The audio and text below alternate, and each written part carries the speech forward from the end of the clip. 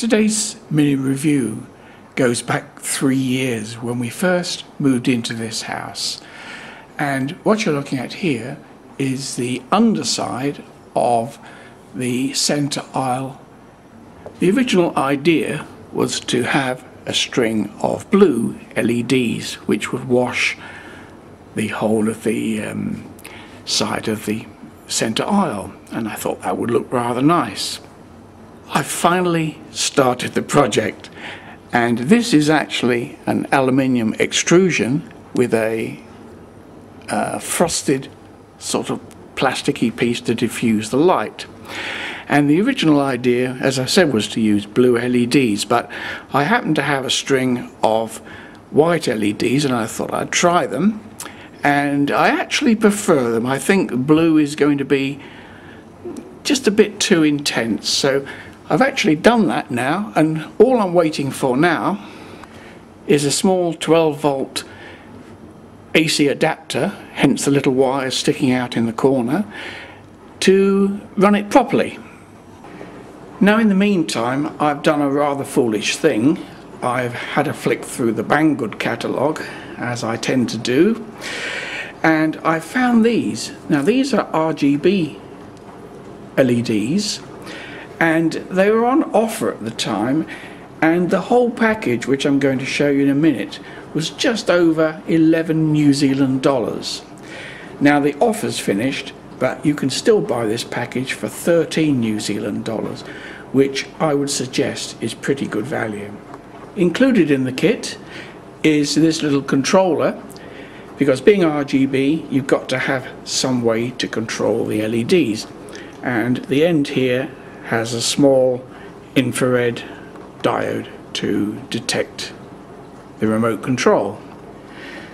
Now this is the remote control, and it's an unusually good one. I've seen several kits where it's half this size and it really looks smart, and it included a little battery which you normally pay a couple of dollars extra for, so this whole lot would cost you now just over $13 delivered free. Now this is inside the little driver box, and it's a bit of an anticlimax, I'm afraid. I was expecting to find something much more exciting, but all there is in fact is these two chips which are unmarked and a couple of small resistors, and I think that's a diode there, and that's about it.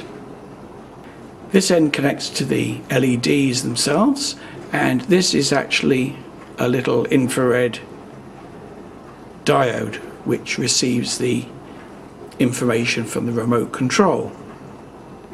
It says on the box that it needs a 12-volt drive and will supply a maximum of 6 amps, which is well under the rating for this particular item.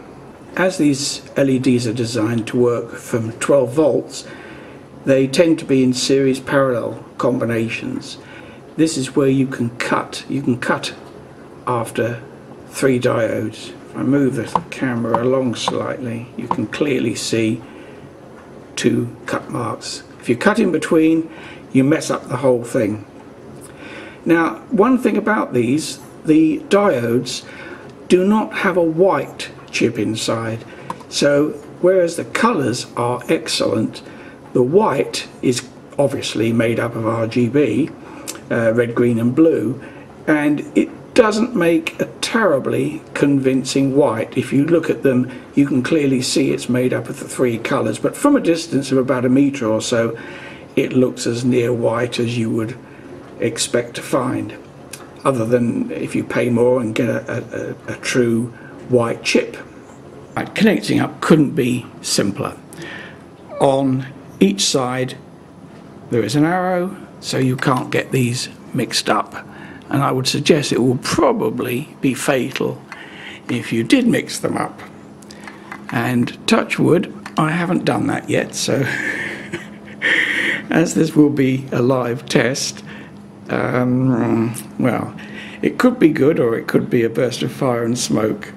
Now I know you're all wishing for a burst of fire and smoke, but I did have to purchase these with my own money. This is not a free gift from Banggoods, so I will give you an honest impression of whether these are any good or not.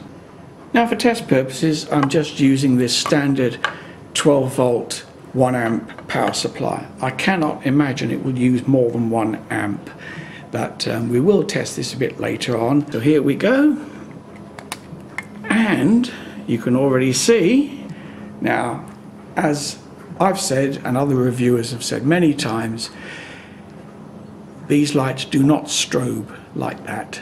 It's purely the effect of the shutter in the camera, and it's not only iPhones that have this problem, but in real life I can assure you there is no flicker on that whatsoever. Now it is actually quite hard to film these. I've tried to put them in an area of high ambient light, and I've tried messing with the exposure on the camera, and this is about the best I can get it, but because the diodes have quite a pinpoint of light, it's actually quite hard to get the camera to focus and to actually get a proper colour rendition, because the natural tendency of the camera to want to balance the white makes it a bit of a mess. I'll go through the prime colours: red, green, blue and white. Now from the distance I am, and probably from where the camera is, that's quite a convincing white. Well, I've tried doing this with the lights on, and it just swamps out the camera, but you can clearly see the die there with the various colour chips on it, and the small limiting resistor, and one for each colour obviously, and of course a different value for each colour, because each diode requires a different voltage to work. Now this is a close-up of the remote, or part of it. Now I don't propose to go through all the colours, because I'm sure you realise that you can get virtually any colour mix you can imagine. I just went through the prime colours just then.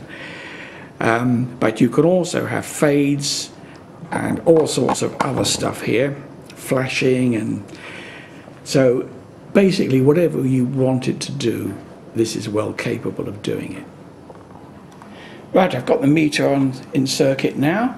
The maximum current I've found this will draw is with the white on, which is not surprisingly, because as there's not a white dedicated chip, all three chips are on together. But if we now go to red, it's dropped to 740 milliamps.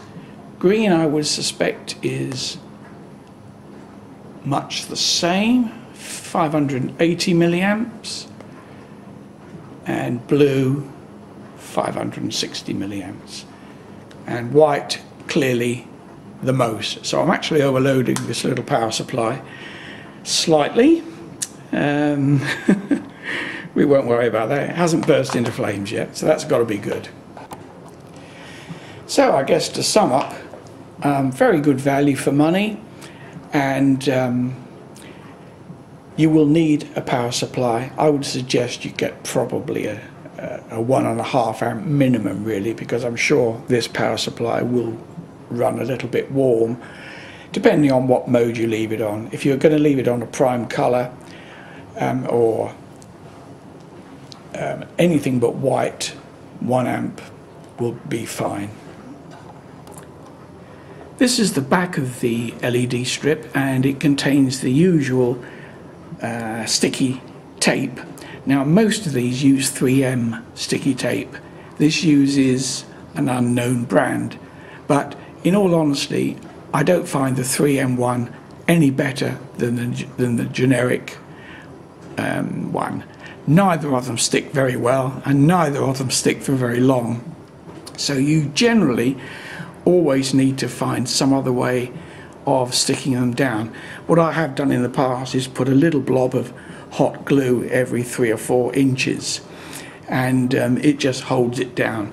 Now they don't strictly need a heat sink, because when they've been on for a while, if you hold them, you can just detect that they are slightly warm. Obviously they will get hotter in the white mode as you've noticed by the current, but even still they don't strictly need a heatsink, but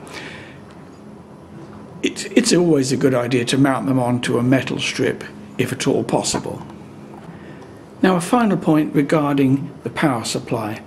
Now, most people probably know that you need a special driver, quote, to power LEDs. Now, generally this is the case because an LED is not strictly a voltage driven product, it's a current driven, and when you buy LEDs and connect them up, normally you would need a current limited power supply. Obviously you don't want a 200-volt one, but you tend to have, say, anything between 5 volts and 50 volts really, depending on the type of diodes you have. And you will current limit it to whatever the diode specifies. Now, these are slightly different. They're still the same sort of diodes, but they are connected in series parallel, and they rely on the fact the amount of current they will draw will be virtually directly proportional to the current applied, to the voltage applied, I should say. Now, these are meant to be driven from 12 volts DC, and if you put 13 volts across them, they will draw proportionately higher current. Now, as I've shown you already, they do have a limiting resistor, because if you just put 12 volts across the diode, they would last a few milliseconds. Very bright, but not last very long. So if you want higher voltage, you would have to put a different resistor in there. Now, as there's 3 resistors per string, it's impractical. So make sure your power supply is stabilized at 12 volts, because some of the cheaper ones aren't stabilized, and you'll find off-load they could be 15 or 16 volts, which will not make the diodes happy at all. And with 12 volts on, they should last a long time, but don't be tempted to put more than 12 volts on. If you do, they will get hot, which will shorten their life. They'll get brighter for sure, but diodes don't like getting hot. This is a shot from the Banggoods site, and they've actually produced a better picture than I have. So that's a close-up of an individual diode array. Now, in the spec, Banggoods suggests a 5 amp power supply, which I would have thought was a little over the top. If you want to be very safe, use a 12 volt 2 amp power supply, and it will run cold and you'll never have any issues with it. Now, there's the current price of $13.72 New Zealand, and I say I did actually pay about $11 something for these because they were introduced at a special price, but even for $13.72 delivered, I would rate them. Anyway, that's the end of this video. Thank you for watching. It's most appreciated.